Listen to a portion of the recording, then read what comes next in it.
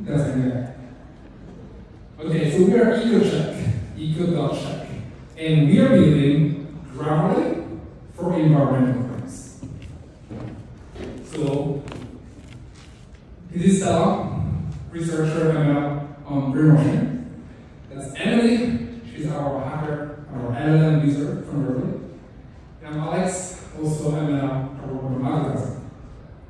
So what are we trying to do here? We try to help with greenwashing. Really bad word. What is greenwashing? Greenwashing is when you give a false impression, misleading impression on the sustainability potential of your products. Here is some Instagram ads. We're making earth-friendly choices. Kids may use 50% recycled materials. These are sustainability claims. Now, where is the problem? The problem is in the next slide. Yes.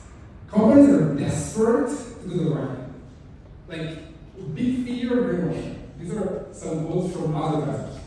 It's really hard to present our initiatives as honest and not greenwashing. Like, some people are doing the right things, but it's really hard. And there is lots of them. There's a $10 billion market in digital ads that has environmental claims. So these are all those trying to claims that are afraid of greenwashing. And now is the right moment. FTC have green guides that are currently being enforced on how you should speak about the sustainability effort. And in other markets, like in France, you can be sued today 100,000 euros if you use the word carbon neutral in your ads. That's being enforced from January 1st.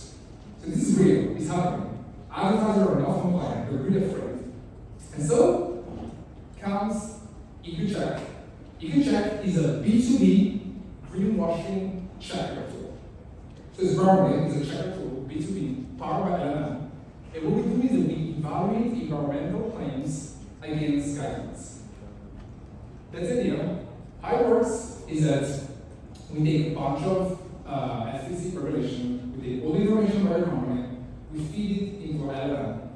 And this LLM becomes your own greenwashing environment, becomes your own eco-checker for a company. And you can give us a claim, and we can tell you, actually the LLM will tell you how to prove the claim, what you can say, what you cannot say. That's what we're trying to do. Now we're going to show you some cool demos, which Stella can come. Round of applause for Stella. So let's do a walkthrough of EcoCheck together. This is what the interface would look like. Let's say you have some content with environmental claims in them, and you want to evaluate them across the different existing regulations and guidelines. And on the right, this is where you would put in your location, because the regulations might be different depending on your region. And you can also specify which bodies of guides and regulations you want to evaluate yourself against. If you're interested in knowing what some of the nonprofits are thinking about greenwashing, you can evaluate yourself against that to keep ahead of the curve. But for the purpose of this, let's just stick to FTC green guidelines. So on the left is where you input your information. So you can actually drop in an image and it'll scan the text and extract the text.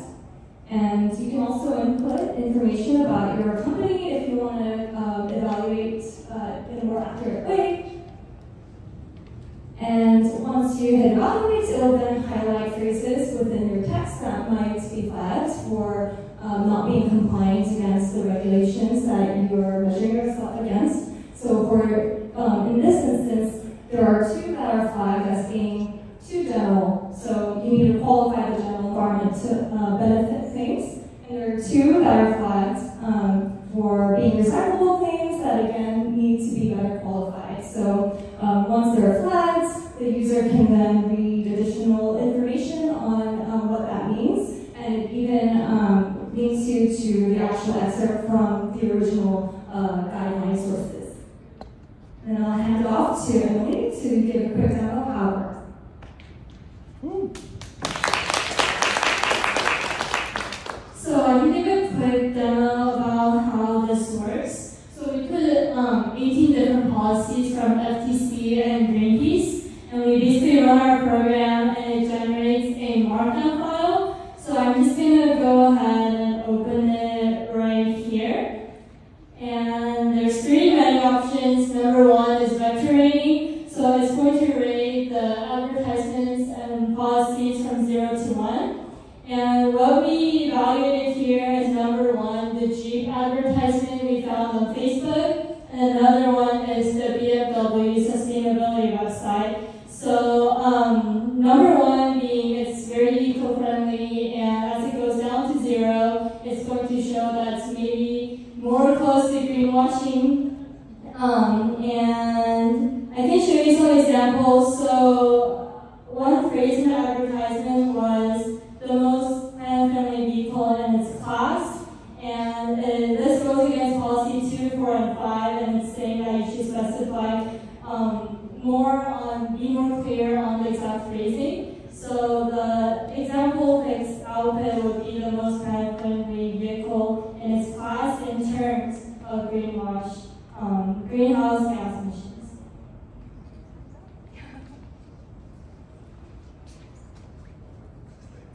Okay, that was it. If there's any questions, put it in the team. We're actually planning to do a product launch because we got really good feedback in the last 2 days. So we kind of want to do a product launch.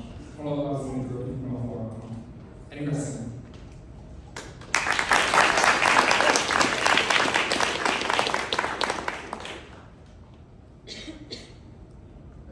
First one to sell this to Greenpeace or to businesses or both at the same time? We do want to give it to Greenpeace and see what they say. But we are actually thinking about building products for advertisers. Because that's how we can affect change in the fastest way. But if anyone's from Greenpeace, come to us. I guess the question is like, are there bodies actively enforcing it? So the policies are there, the fines are there, but who's policing it? Right. Enforcement is really hard. We expect in the next year they're going to enforcement. Right now it's really hard. And Greenpeace are the people that if you give them this tool, they can start to say, oh, these guys are doing this right. No enforcement.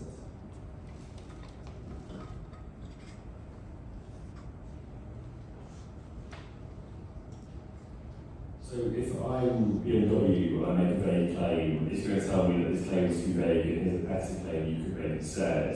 But it doesn't, presumably I haven't made that strong claim because it's not true. And so it's just, it's just pointing out to me like, what my own flaws are as a company, I presume. Right. So first I tell you, well, it's not about true and false, so it's really hard for. It's also about what phrasing you can and cannot use. So we're not going to tell you true or false. We also provide the opportunity to upload your data to us, and so we can check if what you're saying, if you're backing up players. It's all about substance. That are right. That's right.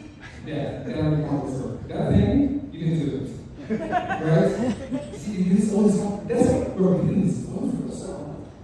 If you upload your data, right? Something I just wanted to quickly add is that these guidelines aren't being enforced everywhere. It is state specific. However, there are signals that things are going to be more strict in the future. So what we're trying to emphasize is that we want to help businesses stay ahead of the curve.